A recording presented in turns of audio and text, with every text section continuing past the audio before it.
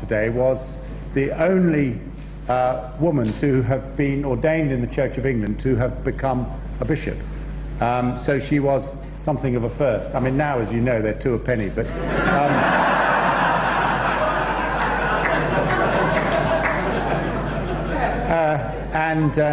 I actually had the great pleasure of meeting Helen-Ann for the first time last week at the consecration in York of the new Bishop of Hull, who is also a woman. So, as you can tell, the rot has really set in now.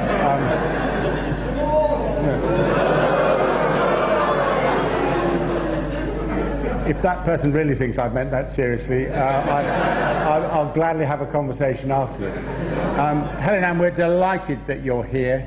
We're really glad that you've been able to come, and we very much look forward to hearing you, and afterwards there'll be an opportunity for questions. So without any more ado, to address the question, Mind the Gap with God, Helen-Ann.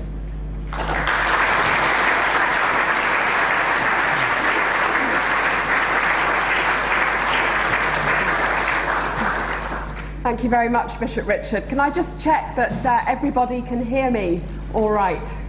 Just wave your hat. Yes, I've got a thumb up from the back. That's great. Thank you, Bishop Richard. Thank you for your introduction. A lot of people do say to me, oh, what's it like being a woman bishop? And I say, well, I don't know what it's like to be a man bishop. So I'm just a bishop. A bishop's a bishop. And it is wonderful to be here. I'm very privileged and pleased to be invited to speak to you. Thank you to Bishop Richard for the invitation. Thank you all for your welcome, and thank you for your hospitality. I think it's probably a safe bet, as a friend of mine said, to get a bishop to talk about the gap with God, because in theory I should know all about that. And I think what I want to begin by saying is that the most important word up there is the word with. And indeed, Sam Wells makes that very point in his new book that I came across just the other day, Being with God. He talks about the importance, actually, of God being with us. So even though we talk about the gap, there's always a sense that God is present with us, even when it seems that God is not. But what I want to do this afternoon is to talk to you a little bit about this gap, about what it means, about what the implications are for our mission, our ministry, and how we participate in what God is doing in this place at this time. It seems appropriate, as I share those reflections, that I also share with you something of my own context, because that, for me, is part of what it means to articulate the gap. Before I left New Zealand to come to England last week, I had a catch-up with Brother Brian, who's a Franciscan brother, who's part of the Franciscan community that's situated right next to my office in Hamilton. And Brother Brian, who is the most amazing and active 90-year-old that you're ever likely to meet, told me that his 93-year-old sister, Rachel, is a parishioner in Wentnor. Rachel Bright. Rachel Bright, her brother Brian, I was speaking to last week. So Brother Brian's a remarkable man of incredible spiritual depth that when I'm in his company, I really do feel a sense of the gap with God that is full of hope and full of mystery, and it's inspiring and encouraging on my journey of discipleship. And I think in a way that this speaks really strongly of an innate human desire to find a place to dwell in the gap. It's no mere coincidence, I think, that a lot of the imagery that's associated with the early church evoked that of the household, the place of gathering, of joy, of pain, food, conversation, laughter, silence, and stillness. And when we are displaced from home, it can be quite disorienting and debilitating. The image that you can see on the top left of your screen is of the transitional cathedral in the New Zealand South Island city of Christchurch, otherwise known as the Cardboard Cathedral, because It is quite literally made of cardboard tubes, designed by the Japanese artist and architect Shigeru Ban. And it has temporarily replaced the cathedral in the square in Christchurch, which was destroyed during the February 11 Canterbury earthquakes. The sense of displacement from home throughout that diocese has been quite severe and is ongoing. Making sense of the place and the presence of God in the midst of all of that has not been easy, but it has borne fruit and it has brought hope. The image on the right of the screen is from one of our Anglican primary schools in my diocese, Southall School. It's taken outside their chapel. And what struck me about this image when I took the photograph recently were the gaps in the cross itself. In the cross that bore Jesus, new life ultimately emerged. Without the resurrection, we cannot proclaim confidence in our faith and what the gaps in our faith might mean. I can't begin this talk really without a personal reflection on gap, in as much as my experience of moving to New Zealand 3 years ago to do one job, teaching, then somewhat unexpectedly finding myself in this episcopal role, has given me a profound sense of gap with God, for no other reason than this somewhat light-hearted example. This picture is of Christmas Day 2014 at the Deanery in Hamilton. And you will note that this does not really look like a Northern Hemisphere Christmas table. Finding one's theology turned literally upside down by the shift in seasons caused me considerable confusion. Advent in spring, and Lent and Easter in autumn. I noticed actually that the vibrant, fiery colours of the autumn made brilliant sense on the Feast of Pentecost. I recall driving down a street on Pentecost Sunday, and the wind was whipping up a blizzard of leaves, of red leaves, bright red leaves, and it was one of those moments that really mattered to my making sense of the gaps with God that inevitably occur when we shift from one culture to another. And in that sense, certainly travel is something that accentuates the gap. New Zealand is about as far away as you can go on a plane without coming back again. 25 hours minimum. It was on Christmas Day 1814 that the Church Missionary Society Samuel Marsden preached the first sermon in the far north of the North Island at Oihi Bay. Marsden was only able to do so because of the friendship that he had established with the Maori chief named Ruatara. Marsden and Ruatara together enabled the Word of God to take root. And now, 200 years ago, that's actually quite recent. Working out the gap with God that is present in diverse cultures is something that in a sense captures the very essence of Anglicanism. And the New Zealand province of which I am a part has been very intentional about that. And I want to share with you a little bit about that to help you understand this sense of processing gap in culture. The New Zealand Anglican Church is called the Anglican Church in Aotearoa, New Zealand and Polynesia, and it covers the islands of New Zealand, Fiji, Tonga, Samoa and American Samoa.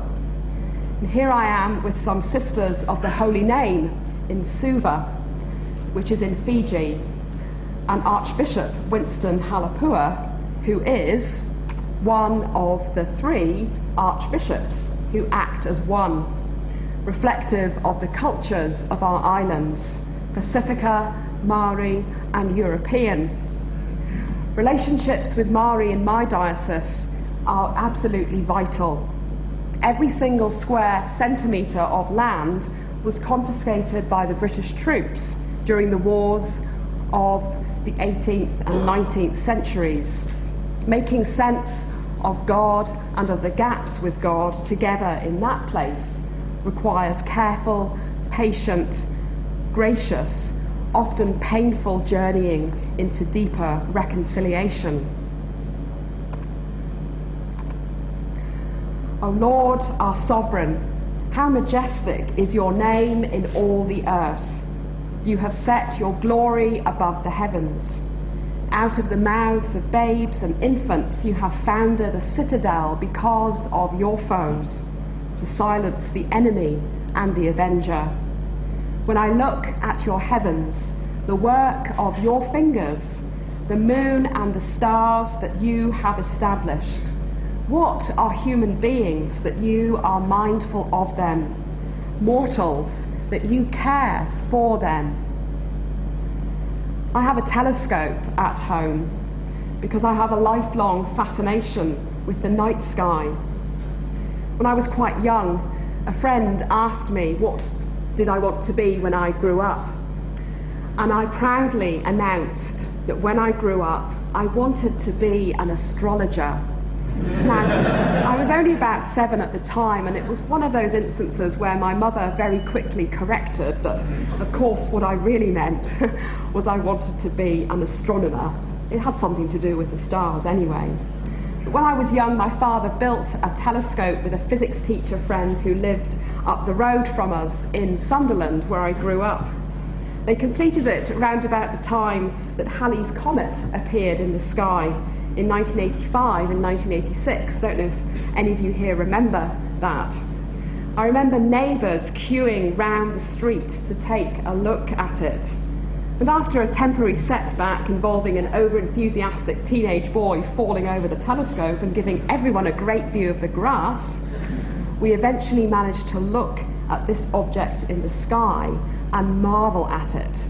Marvel at the sense of gap that it seemed to create between us and God, our Maker, us and the comet, all part of creation together. Because where we live is relatively clear of street lighting, in the garden at the rear of our house, some nights I just stand outside and marvel at the stars and planets. To my finely tuned northern hemisphere eyes, however, the moon still looks a little bit upside down. So I sometimes stand in the back and sort of look at it like that to regain a sense of familiarity. Now, the interplay between science and religion, of course, is a rich area to explore. And I'm not a scientist, so I do not want to get out of my depth. There are probably many of you here that are far more knowledgeable than I am about this topic. However, the God of the gaps idea is often located in scientific debate as a way of explaining things that science apparently cannot. One commentator, reflecting on the work of John Polkinghorne, reflects that while aspects of so-called God of the gaps theory are contentious, at the very least, chaos theory indicates that a lot of nature is underdetermined. And in that subtlety of phrase, so not indeterminate, but underdeterminate, there is room for God. In Polkinghorne's understanding, God determines what is underdetermined. Now, his suggestions are not without critique, and many alternates are offered, such as process theology, which places emphasis upon the way in which God can persuade moral influence on events and processes in the world, or the differentiated approach, which seeks to distinguish between a pure creator language of God and a providence language, which is only applicable to human beings being capable of responding actively to their conditions. Just the other day, when I was in a bookshop, I came across this rather interesting book, which is Nothing, a very short introduction. I sort of half expected it to be completely blank. That would sort of be appropriate, but it is full of words. And I sort of flicked through it, and when I got to page 41, my eyebrows were peaked with interest because the writer, Frank Close, begins the chapter on space by saying, "It was many years ago, when still a novice in popularization, that I was asked to convince an Anglican bishop, versed in the creation myths of Genesis, that the universe had emerged 14 billion years previously from a big bang." And so it goes on. Now, I don't know which Anglican bishop Frank Close was dealing with, but it seems to be important that we are, each one of us, created. Now, that's a very basic and bold statement to make, but I think it implies that that sense of God with us matters more than anything. It matters more than nothing. It matters most of all. It would appear, as indeed our sample from Psalm 8 just a moment ago that I quoted, that Scripture has a great deal to say about heaven and earth and the place of God's kingdom in that. Our Father, who art in heaven, hallowed be thy name. Thy kingdom come, thy will be done on earth as it is in heaven. The Lord's Prayer is a command from Jesus. Lord, teach us to pray, the disciples say. And Jesus replies, when you pray, say. He doesn't say, when you pray, you might like to turn to page 453 and choose option 1, 2 or 3. Jesus says, when you pray, say, Our Father, who art in heaven, thy will be done on earth as it is in heaven. The book of Revelation, from which this quotation on the screen comes from, provides us with rich and at times, frankly, terrifying material to help us navigate the gap with God. Revelation is in many ways a space to explore the gap. Yes, it is strange and terrifying, but it is also uplifting and vision setting with a strong focus on the person of Jesus Christ. Eschatology and apocalyptic, which are very much the worldview of Revelation, are in many ways the language of the gap. And as Christians, I think we ought to embrace rather than reject that language. After all, we're often very happy to enter the world of film, which often presents us with all sorts of outlandish apocalyptic imagery and stories that actually take their origins from a much greater narrative of which we are a part. But we're often left, I think, with a sense of, a rather overwhelming sense, that the gap with God is, well, it's just big. An Episcopal friend of mine, Stephen Pickard, who's an Australian bishop, tells the story quite recently when he was trying to dash through immigration to catch an internal domestic flight in Australia, and he was quite late, so he was quite keen to get through biosecurity and immigration. And when he got to the lady at the immigration counter, she looked at his documents, spent a bit of time reading it, and said to him, "You're a minister of religion." It's kind of fateful words, really, if you're trying to be in a hurry. And he said, yes, I am, thinking, hurry up, give me my documents. And she then said to him, "You got any advice?" This was not really what he was wanting. And he just looked at her and said, "It's big," took his documents and ran out, leaving her to ponder the mystery of those words. But I think in so many ways, those words just about sum up what the gap's about. It's big. These songs, which you're probably familiar with, remind me of many summer camps I spent as a curate. These two songs were used all the time with accompanying actions. You've probably done them yourselves, reinforcing this sense of the bigness. God is simply a great, big God. Therefore, the gap is also a great, big gap. But we might want to insert some other words into that sentence. God is. How about unknowable? Romans 11:33 to 36. Oh, the depths of the riches and wisdom and knowledge of God. How unsearchable are his judgments, and how inscrutable his ways. For who has known the mind of the Lord? Or who has been his counselor? Or who has given a gift to him to receive a gift in return? For from him and through him and to him are all things. To him be the glory forever. Amen.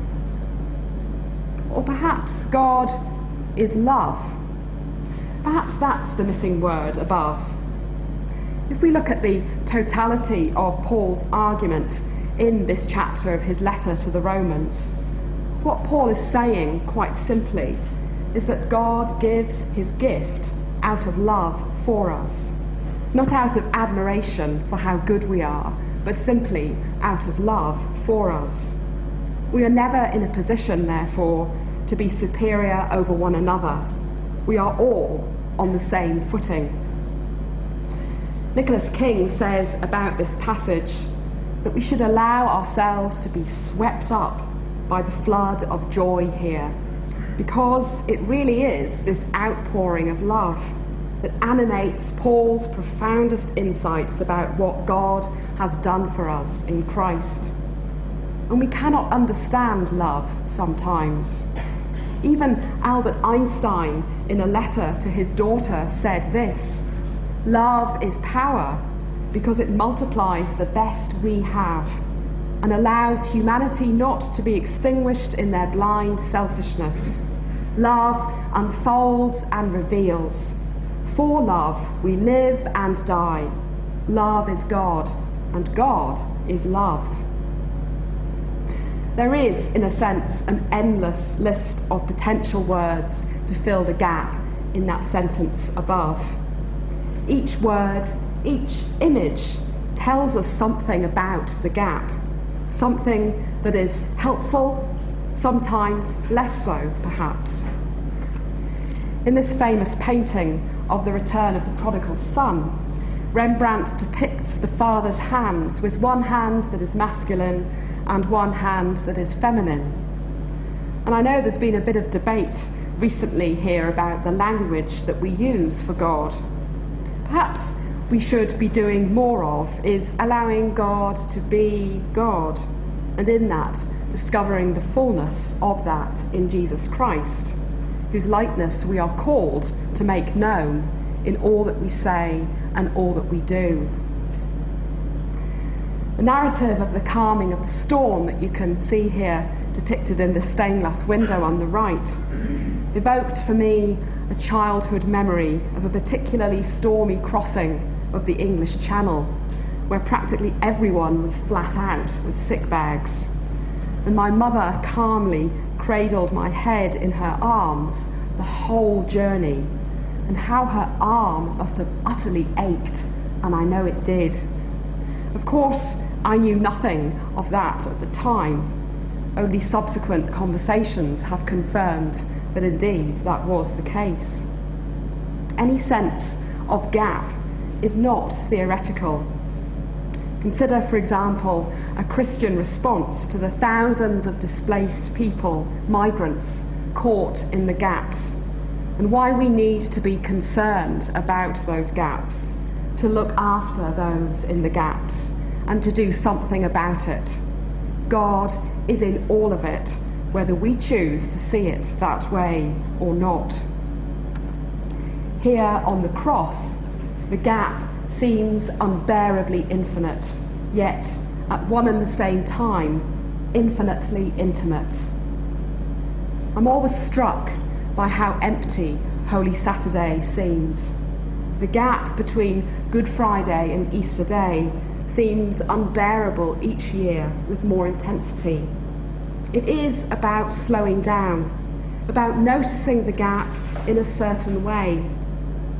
Clive James, who I recently discovered writes poetry, said that writing poetry was all about trying to turn a phrase until it catches the light. So with that in mind, the gap seems to be God-filled rather than a void of nothingness. Am I a God nearby, says the Lord, and not a God far off?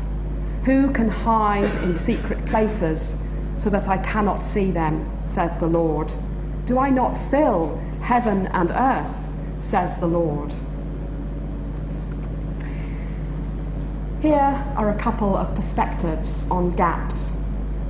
The writer Walker Percy, who was a Catholic philosopher and author from Louisiana, says that the search is what anyone would undertake if he were not sunk in the everydayness of his own life. To become aware of the possibility of the search is to be onto something. Not to be onto something is to be in despair. So it's important to go on a journey in search of what the gap with God might mean.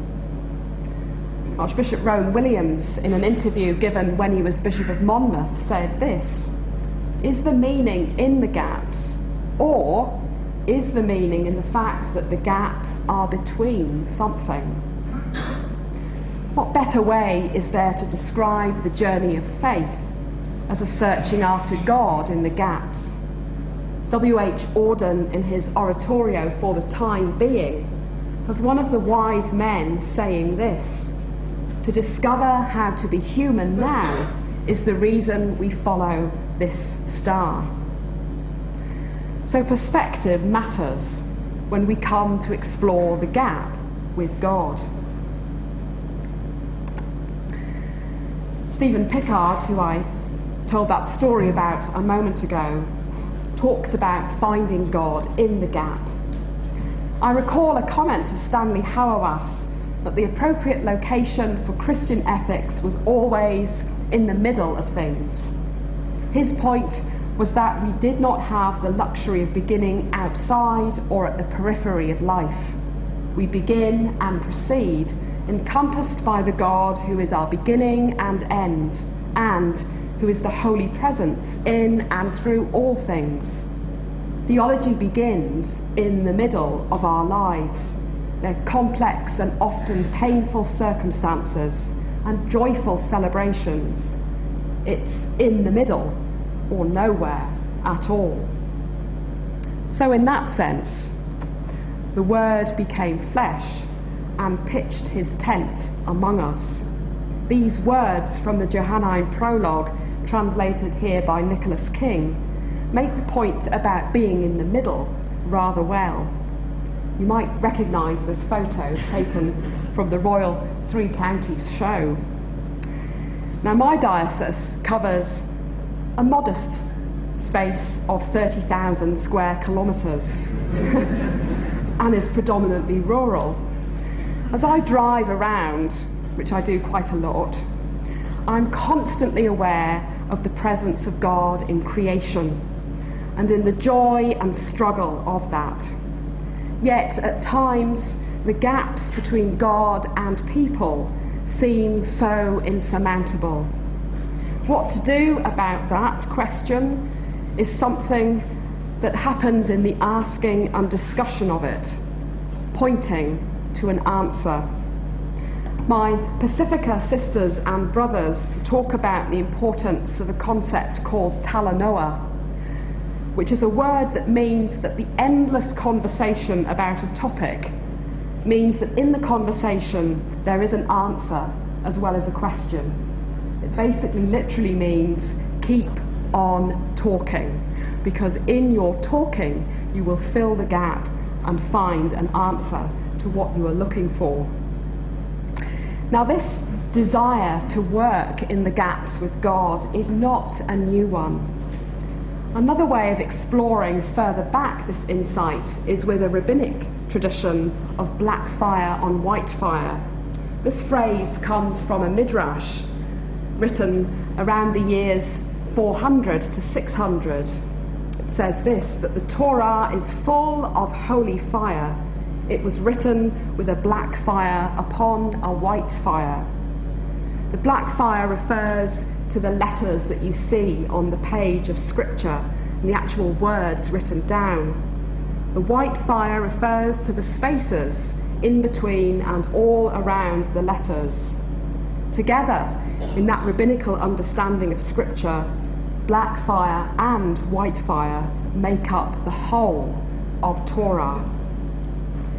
In that sense, while we read Scripture, it is in our telling of it, in our interpreting of it, in our singing our songs, telling our stories alongside the meaning of the text, that we discover a deeper mystery in the gap with God. It's no mere coincidence, I think, that many current theological debates around the Anglican Communion can be traced back to how you read and interpret Scripture. There's a book by a Jewish woman called Betty Reutemann entitled Black Fire on White Fire, an essay on Jewish hermeneutics. And she talks about the tools of contemporary semiotic theory to analyse rabbinic hermeneutics, discovering what she argues is a very striking modernness in these early forms of textual interpretation. She argues that there's always a double-layered meaning to rabbinic exegesis that refers both to its own world, the here and now, and to the eternal and transcendent presence of God working in and through and all things. In our lives, God calls us to live often in the places in between. And this can be a risky and often difficult place to be, but it ultimately bears witness to the in-between God, the God on the margins, on the edges of life and society. So the outworking of our faith, literally, is always at the crossroads of life, the points of intersection where glimpses of God's Holy Spirit may be discerned because we are disciples of Christ. This is another way of giving expression to that understanding of Holy Saturday that I talked about a minute ago. Stephen Pickard talks about a theology of the veranda or the decking, or the patio even, if you like, that space in between our homes and our garden. Now the point about that to be aware of is that the patio is often round the back of the house, and as Bishop John Pritchard says, sometimes in the church we spend far too much time in the back garden and not enough time actually out on the streets. We're always called to reflect, but we're always called to go out and to make something of that gap together. So when we talk about minding the gap with God, there are, I think, 3 points that we need to think carefully about. What does it mean to be concerned about the gap with God? What does it mean to look after the gap with God? And ultimately, what does it mean to do something about it? And there are 3 aspects of minding this gap that I want to turn to you briefly now, using the lens of Scripture. The 3 narratives that I want to use are the Emmaus Road from the Gospel of Luke, the Confession of Peter as found in Mark's version of that story, and the rather abrupt, shorter ending of Mark's Gospel. I want to suggest that the gap is all about living in the life of the triune God, and that is a life and a gap that is dynamic. And it is a life and a gap that each one plays a part in, plays our part in concern, in care, and ultimately in action. Because the life of discipleship is all about being called out in God's mission into our world. So first of all, what does it mean to be concerned about the gap? I'm calling this, it's all about the journey of faith. To be concerned about the gap with God is all about being on a journey of faith. The idea of pilgrimage is, I think, one that we can all relate to. Sometimes intentional and organised, yet always open to unexpected happenings. Sometimes unintentional, uninvited, a journey that we had not expected to be on. We resist, we yield, God draws us on in the gap. Now, Luke's narrative of the disciples on the road to Emmaus has been a constant in my own journey of faith, and it's a narrative that I find myself returning to again and again. It has, I think, to all of us an air of deep familiarity, and yet when we read a scripture passage again, we can often be pulled up by a new surprise, perhaps something that we didn't notice at first, perhaps. It is a dangerous business, Frodo, going out your door. You step out on the road, and if you don't keep your feet, there's no knowing where you might be swept off to. It seemed appropriate for me to quote here from The Lord of the Rings because, as you know, New Zealand is where it all happened. Indeed, when I became Bishop of Waikato, I was delighted to discover that the film set of Hobbiton is in my diocese, situated in the parish of All Saints, Matamata. Tolkien's epic stories of the adventures of Frodo and his friends have been part of the landscape of our literary culture for decades. And of course, most recently, by the work of Sir Peter Jackson. I am sometimes referred to as the Bishop of the Shire. And I have been asked whether in tricky episcopal situations I am tempted to take hold of my pastoral staff and place it into the ground emphatically with my best Gandalfian voice, "You shall not pass." But I don't do that, of course. I think it sometimes, but I never do it. But I do, in a serious note, take a lot of encouragement from Tolkien's writing and the gradual making sense of the journey that progresses in The Lord of the Rings. And it is a journey that is very heavily Christian in its nature. The journey through the gap with God is never straightforward. At Greenbelt 2011, Rob Bell spoke about his life as a Christian and read from Psalm 119, "Your word is a lamp unto my feet." His exegesis at this point was both simple and profound. You can't see far with a lamp. It's not a torch, nor is it a searchlight. It's a lamp. Following God's light sheds light for the way, but it is enough just for the next step. As the disciples on the Emmaus Road took their steps, it was in the breaking of the bread that all became clear and the gap made sense. Give us this day our daily bread. Give us this day enough light for the next step. Last November, I spent a few days with Year 10 students from our Diocesan School for Girls in Hamilton. Aside from the fact that after 3 days I could hardly move due to all sorts of camp activities like surfing, I had really great technique on the beach, certainly not replicated in the water. But it was the caving that was my worst nightmare, not least when our very chirpy and cheery instructor asked us to turn off our headlamps and then be guided in complete darkness up and over a rock to splash down in water on the other side. I was at the rear of our group, and a poor Year 10 girl by the name of Chloe had the responsibility for getting the bishop safely up and over the rock without too much incident, which she managed to great encouragement and cheering from the other girls. But it made me very, very aware of the sheer vulnerability of the journey through the gap, often in complete darkness, with God. Early one morning, as the earth was slowly waking up, I looked down on the mist rolling over the landscape from high above, sat in a window seat as I headed to a meeting in the South Island. I became mesmerised by the ways in which the light gradually began to shift and change the contours of the ground below.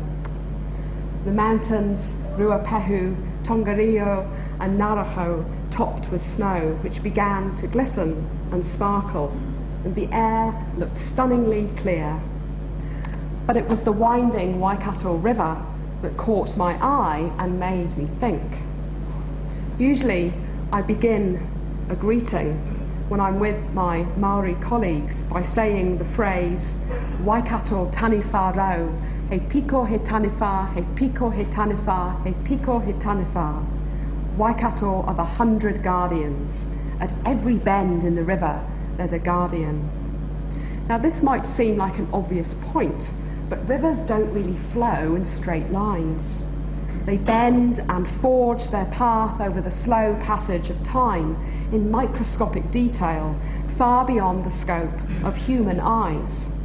All of this contrasts somewhat with other pathways of transport, roads, and indeed railways.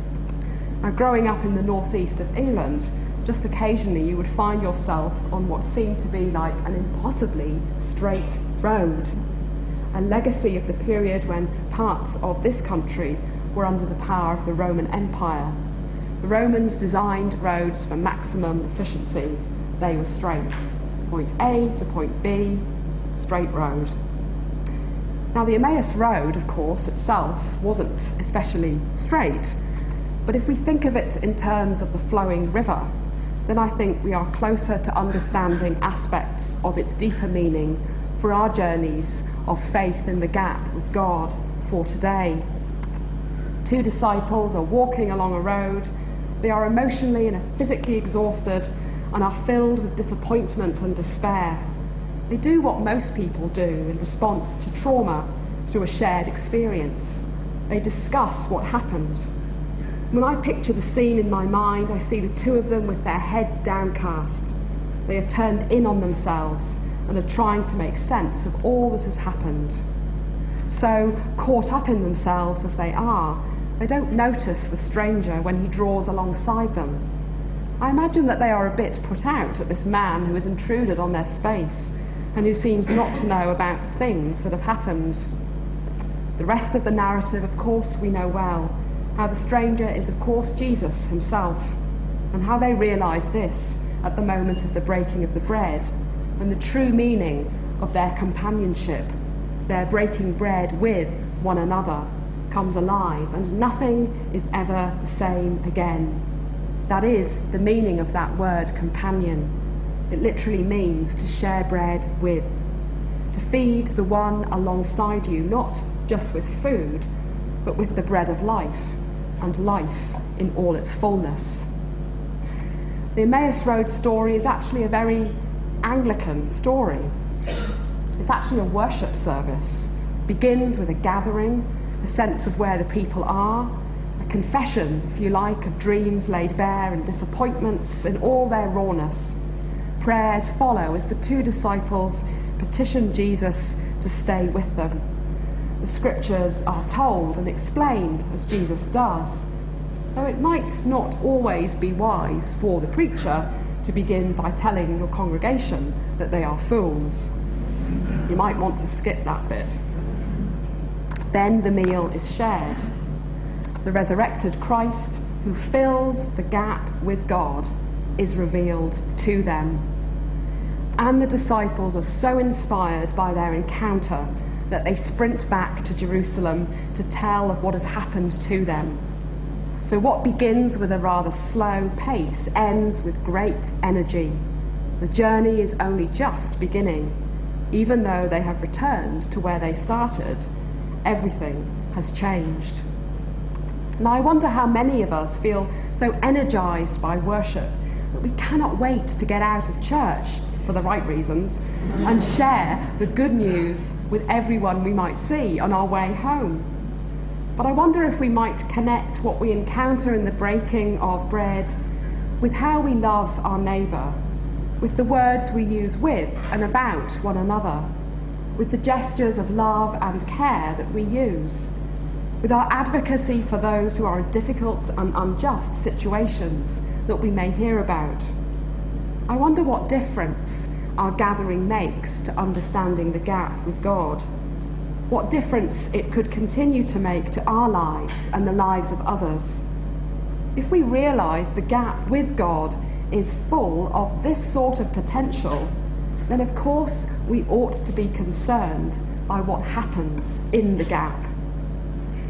In our experiences of journeying in the gap with God, we may realise that while at times we can sit and reflect on what we see, we often gain the most from the companions that we have shared the day with, through the unexpected and expected conversations that we can have.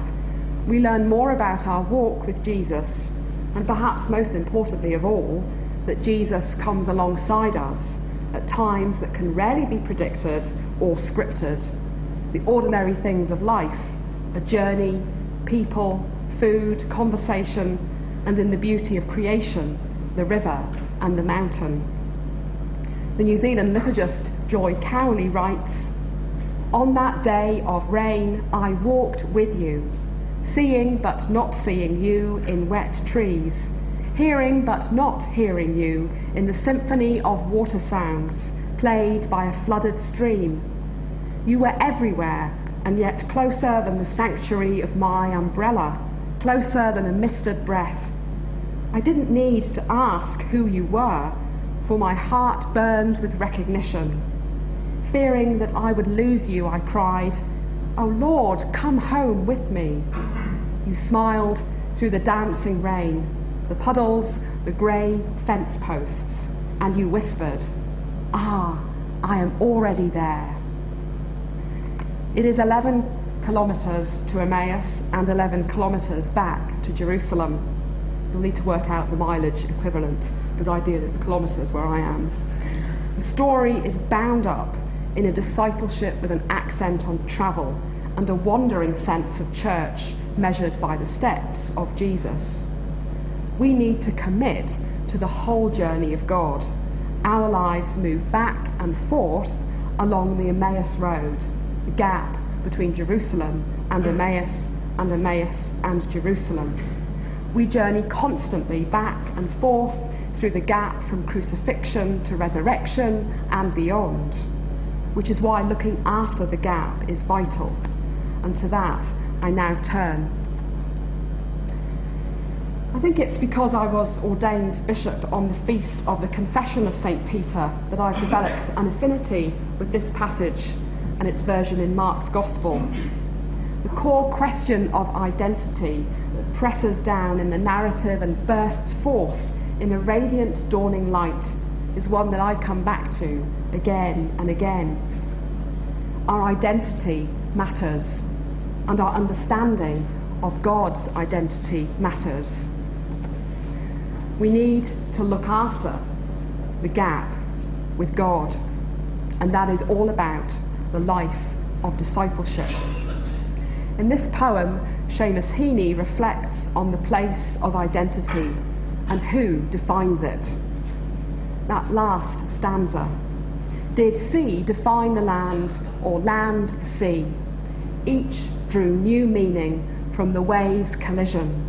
Sea broke on land to full identity. It suggests that identity is forged in a relationship, here between land and sea, in the gospel between Jesus and his disciples. Now that says a lot about the need to look after the gap with God, the need to take care in our articulation not just of who we are, but of whose we are. So looking after the gap with God requires both wisdom and a great deal of patience. This passage is often seen as the hinge point of Mark's Gospel.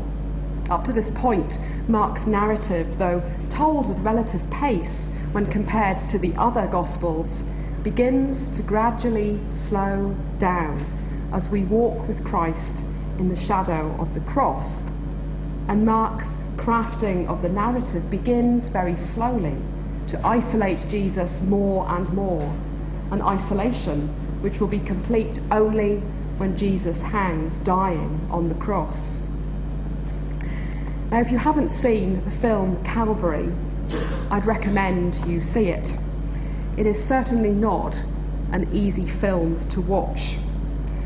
I watched it on a plane journey coming back from a holiday in Fiji, and it certainly, if you've seen the film, it certainly shifted my mood from the frivolity of holiday to the crushing reality of life. It tells the story of an Irish Catholic priest, Father James, who receives notice in the confessional at the start of the film that he will die a week's hence. As we journey through each day in the film, we see the brokenness of the characters around him and his own growing isolation towards the inevitable end. And beyond that, well, the ending of the film is the part that leaves you wondering. So I won't say what happens, only that we gain a sense of an ending through an encounter between his daughter and the man who ultimately kills him, which, in an ending, is possibly more of a beginning, which is exactly how the gospel narrative works. If Peter was indeed Mark's eyewitness to writing his gospel, then we have here an account that is in many ways Peter's own.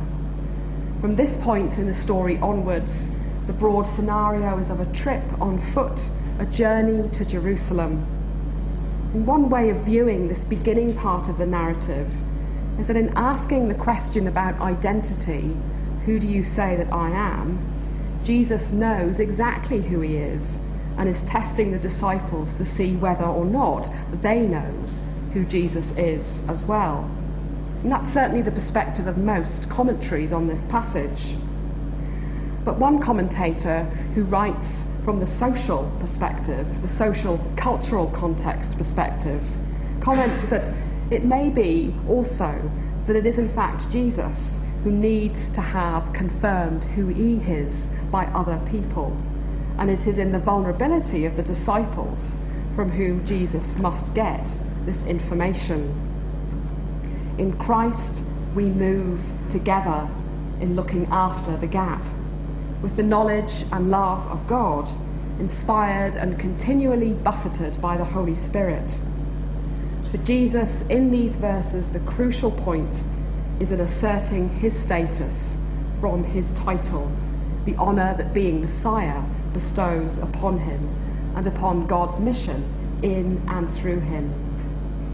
So when Peter declares Jesus to be the Messiah in verse 30, he asserts that Jesus' authority is to proclaim the reign of God and is divinely authorised.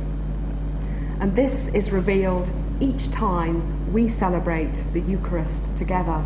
Time and time again, we look after the gap with God in the celebration of the Eucharist. The Eucharist is the means by which we look after the gap with God, precisely because in this we remember, we put Christ's body back together through our worship, through our sharing of bread and wine. Now, of course, there's much more in that passage about loyalty, which is emphasised by Jesus' rebuke to Peter in verse 33. Get behind me, Satan, a word which means tester of loyalties.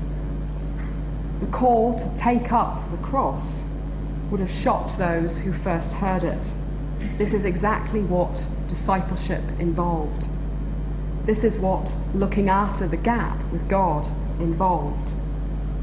Jesus' words imply that following him is not easy, but if the disciples were ashamed of him and were reluctant to embrace his way of suffering, the Son of Man would be ashamed of them when he came in glory. Finally, doing something about the gap. When we do something about the gap, we are saying a lot about the dynamic nature of that gap with God. When I was a teenager, I had a profound experience of the presence of God in the silence of a packed Durham cathedral on Advent Sunday evening. The experience was so profound that I remember it vividly to this day. This memory of presence is, however, accompanied by a time when I felt utter emptiness. As a university undergraduate, one evening, walking back to my hall of residence following a Theology Society talk on prayer, the speaker had very cleverly and persuasively deconstructed prayer to nothing more than a psychological crutch that we use to help us feel better. As I walked, the literal darkness around me seemed to reflect an acute awareness of God's absence. Of course, in hindsight, God was not absent. God was actually very present. Only sometimes we want to ask the question, God, where are you? Giving human expression to Jesus' cry of abandonment of the cross says a lot about doing something about the gap. We begin with prayer, not because it makes us feel better, but because by it we are connected to God in communication and in relationship, in words and in silence. Seamus Heaney's poem Scaffolding was one of his earliest poems, and it was actually written to his wife at a point of stress in their relationship. Masons, when they start upon a building, are careful to test out the scaffolding, make sure the planks won't slip at busy points, secure all ladders, tighten bolted joints. And yet all of this comes down when the job's done, showing off walls of sure and solid stone. So if, my dear, there sometimes seems to be old bridges breaking between you and me, never fear. We may let the scaffolds fall, confident that we have built our wall. Heaney's last words to his wife before he died in August 2013 were in the form of a text message. In Latin, the words "Noli timere," do not be afraid.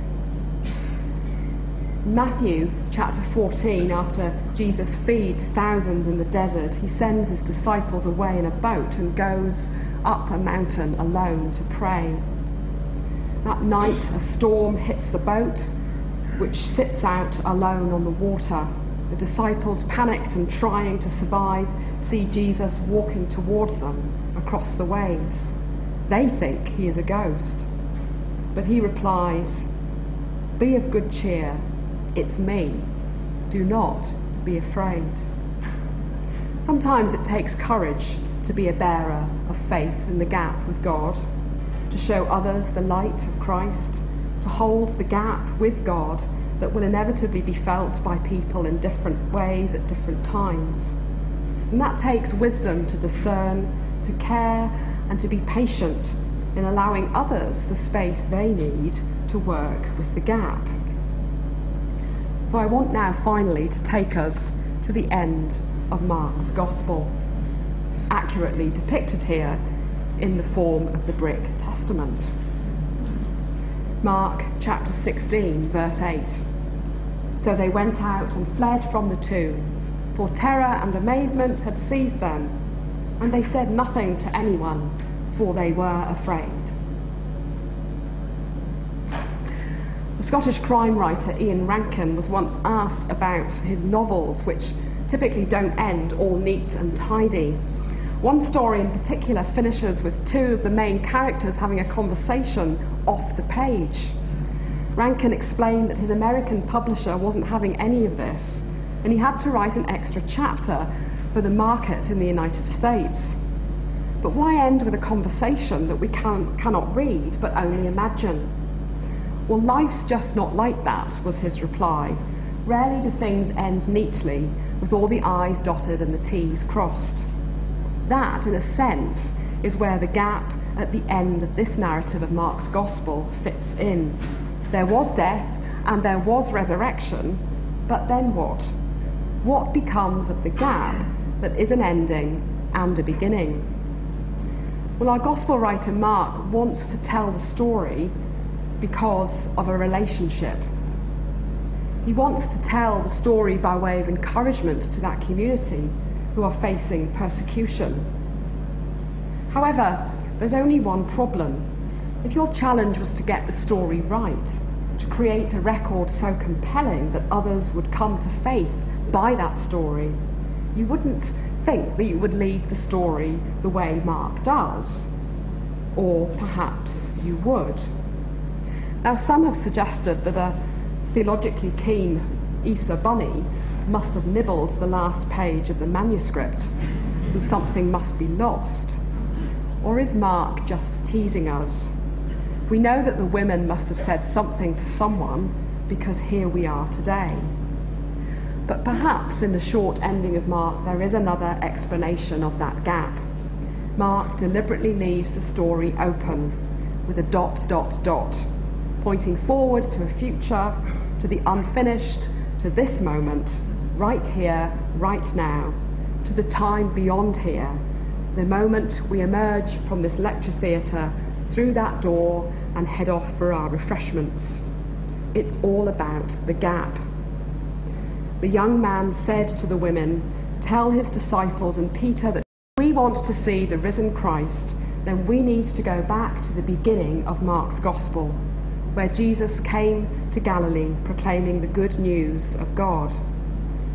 We need to go back to the beginning of the Gospel and reread the entire Gospel in the light of the resurrection, realizing that after all, the time is now, the place is here, and the purpose is this." I love the spaciousness of this painting by the Scottish artist William McTaggart. It is called The Coming of St. Columba and depicts the arrival of Columba to preach the gospel and bring Christianity to Scotland around the year 563. You can just make out the boat nearing the mainland, and if you look closely on the right, you will see some people, perhaps a family, huddled on the ground, the sea indicating that it must have been quite stormy. This is a vivid description of the dynamism of the gap, the now and the not yet, the point before the encounter with God and the possibility of what that encounter might bring. In my New Zealand context, depictions of the missionary Samuel Marsden arriving at Oihi Bay on his ship, the Active, evoke a similar sense of the excitement of something new happening. The gap with God is dynamic and is constantly on the move.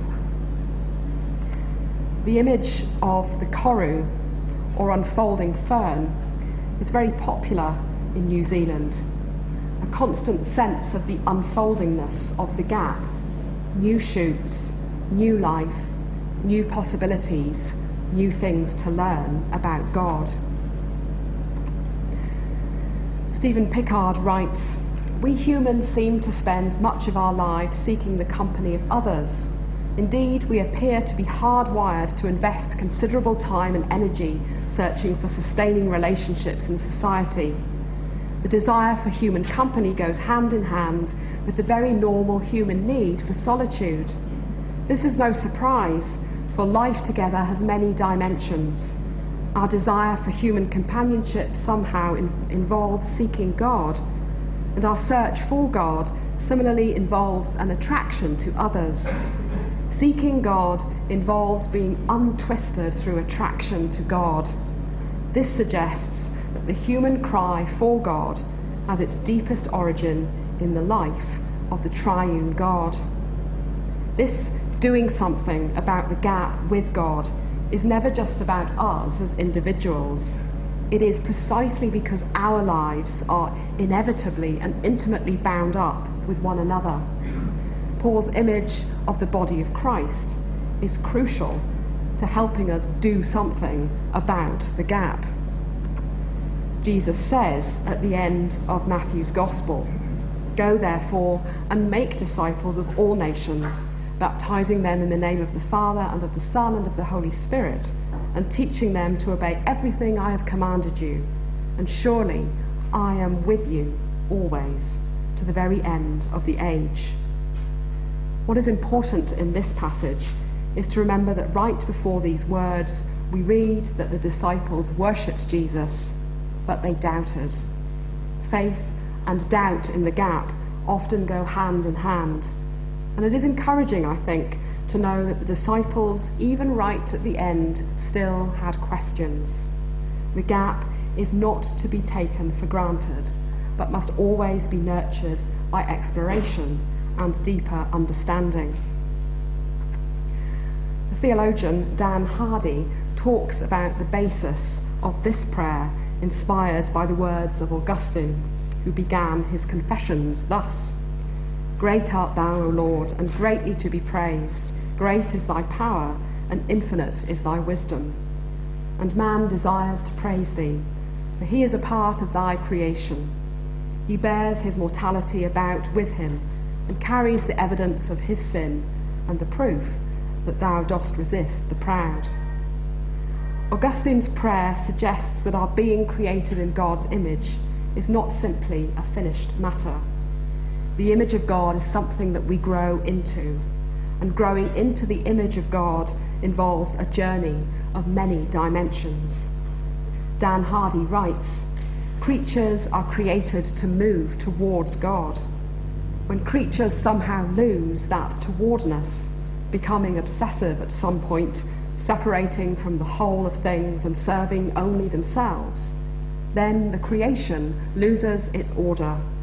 To lack attraction to others and to God is to suffer the inertia of self-attraction, in Luther's terms, to be twisted into self.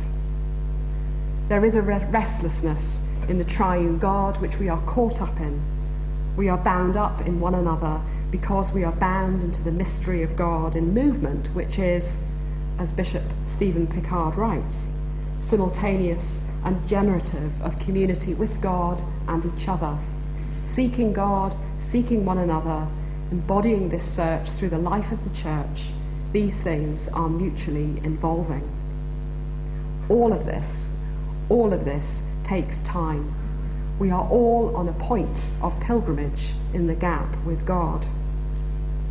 The Australian writer Michael Lunick writes in his poem Another Way of Being, "Nothing can be loved at speed. God leads us to the slow path, to the joyous insights of the pilgrim. Another way of knowing, another way of being. Amen."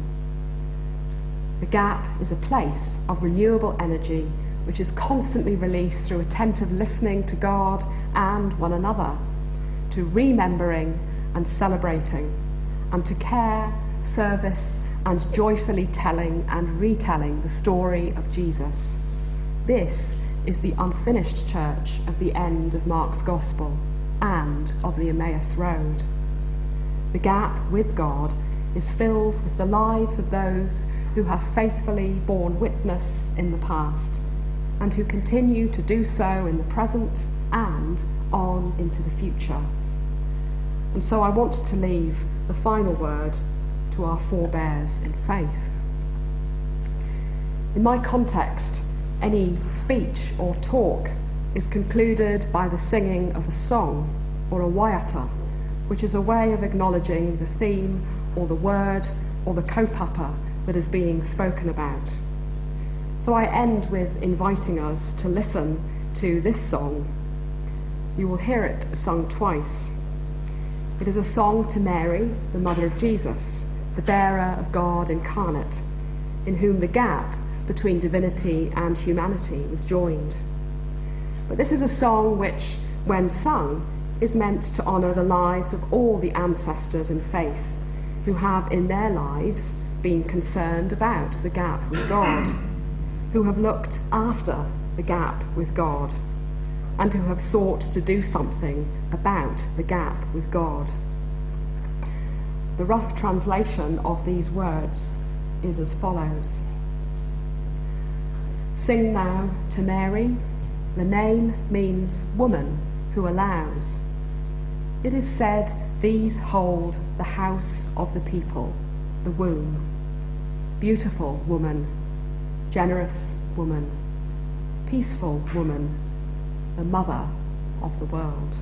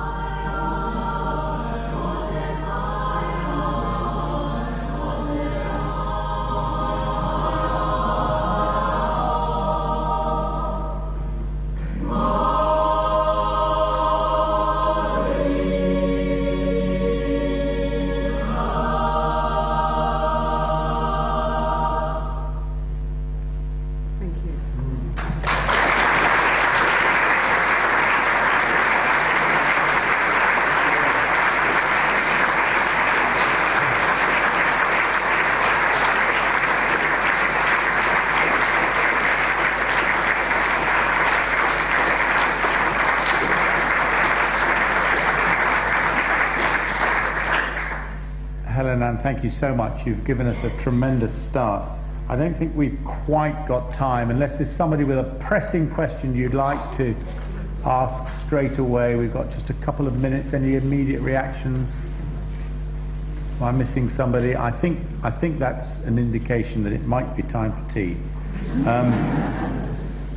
Helen-Ann, you have really given us so much in your talk to us, and we're very grateful to you for giving us such a start to the gathering, in helping us to address the gap with God. You've focused us firmly on the wonder of God, his mystery and his vastness, but you've also showed us ways in which we can find him as Father, Son and Holy Spirit. We're enormously grateful. You've set the tone and you've really got us going well, so we're very, very grateful. Thank you very much.